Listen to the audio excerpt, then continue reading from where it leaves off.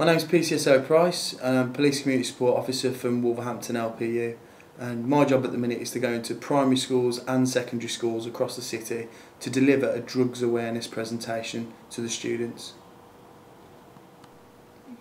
The presentation in particular involves a slideshow where I tell the students about the dangers of drugs.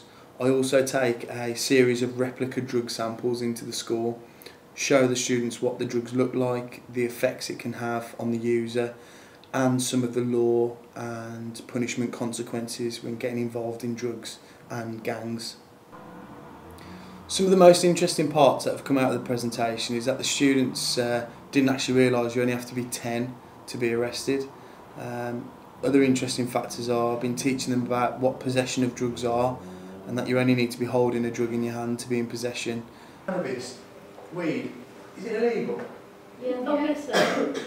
You can get street warning from a prescription. Yeah. Depends how much you get. I like these little debates, what people think. Aren't you allowed to smoke up to a certain amount, but you're not allowed to grow it? That's what we usually get.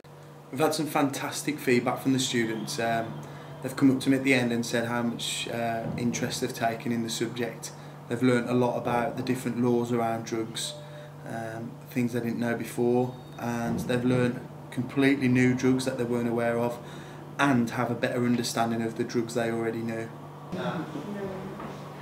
That's a bad one, okay?